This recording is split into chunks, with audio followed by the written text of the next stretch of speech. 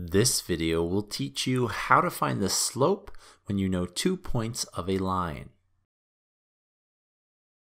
In a previous video, I showed you the formula m equals the rise divided by the run. And we can also do a quick sketch of that by showing our x and y axes.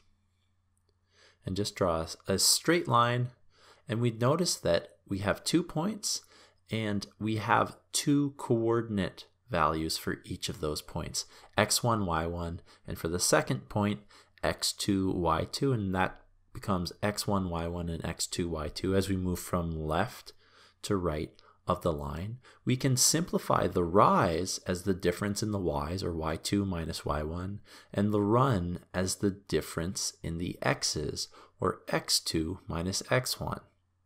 So we're going to use that formula and apply it to another situation.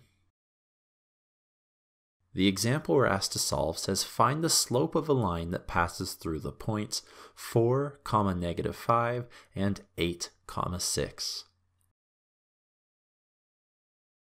So begin by taking your values and plot those onto a graph. 4, -5 would be down there, and 8, 6 would be somewhere up here, roughly. And it's just a quick sketch and a quick interpretation. When I connect my points, we're going to see our graph looks like this, and I can say that it's increasing. The first point is 4, -5, and the second point is going to be 8, 6.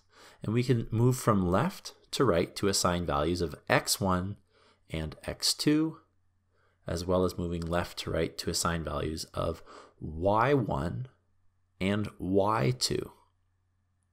So now that we have those 2 values for each coordinate point, we're going to look at the formula m equals, or slope equals, y2 minus y1 divided by x2 minus x1, and we now have our values for the different parts. y2 is 6, y1 is -5, so let's substitute those in. 6 minus -5, all divided by x2 is 8, and x1 is 4. 8 minus 4, we simplify the top to be 6 plus 5 essentially, and that equals 11, all divided by 8 minus 4 is 4. So 11 over 4, or 11/4, is our final answer. I hope this video helped.